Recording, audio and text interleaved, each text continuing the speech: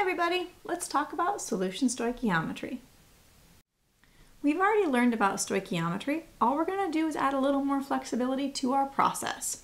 So when we talked about stoichiometry before, we would start with grams of a material, use the molar mass to convert to moles, and then once we had molar mass, we would use that balanced chemical equation and the coefficients in that balanced chemical equation to find the mole ratio, and that would allow us to convert from the moles of the first chemical that we were given in the question to the moles of our target.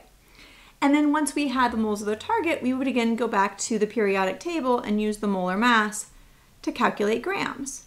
That works great if your material is a solid. But when you have something that is an aqueous solution, it's pretty hard to measure the grams of the chemical because it's mixed in with all of the water. So we're going to use our molarity equation to allow us to convert from liters of a solution to moles of that solution. So you remember your molarity equation is the molarity is moles divided by liters. We'll use that instead to get to moles. The second step stays the same. Use that balanced chemical equation and those coefficients to convert to moles of your target chemical. From there, we'll use our molarity equation again, and that will allow us to figure out the liters of a solution that we would need to add, or sometimes we'll use it to calculate the concentration of that second solution. So we've taken what you already know, and we've added more. Let's take a look at two problems. The first one, what volume of 0.855 molar H2SO4, that's sulfuric acid, as an aqueous solution, is needed to fully react with 15 milliliters of 0.0344 molar sodium hydroxide. As with so many of our stoichiometry problems, we need to know where to start. In this case, the chemical that we will be starting with is the one we know both a concentration and a volume for. So in this case, that is 15 milliliters of 0.344 molar sodium hydroxide. That's our starting point. We are going to take that and use our molarity equation to convert to moles.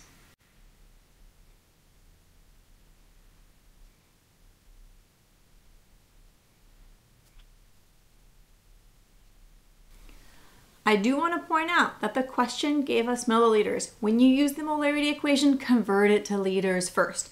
So that 15 milliliters, that's 0.01500 liters.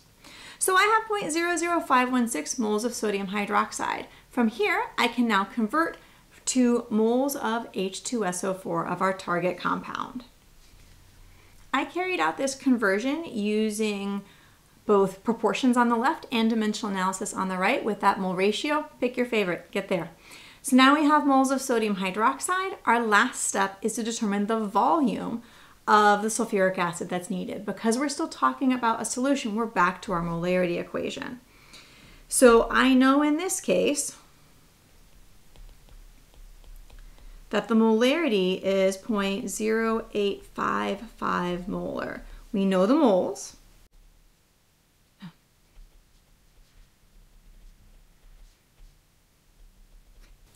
So when I rearrange this equation and solve for x, I find that I get 0.0302 liters.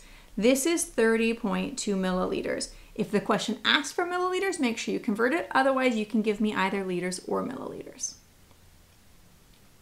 Before I leave this, quick recap. Molarity equation, coefficients for the mole ratio, molarity equation. That's what we're doing for this. Second and final question, just a little bit different.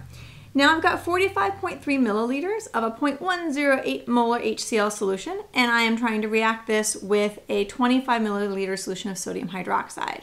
The question now is if those are the volumes necessary to get a complete reaction, what's the concentration of the sodium hydroxide that was being used?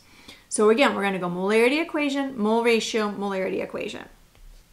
We will start with the chemical that we know both a concentration and a volume for. In this case, that is the HCl.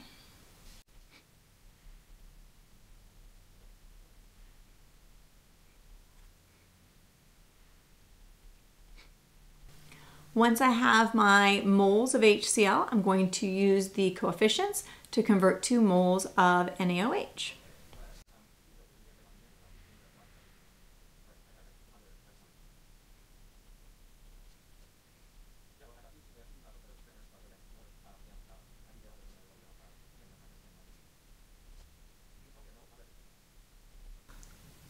It's a 1-to-1 ratio, so the moles turn out to be the same. The last step is to find the concentration of the sodium hydroxide.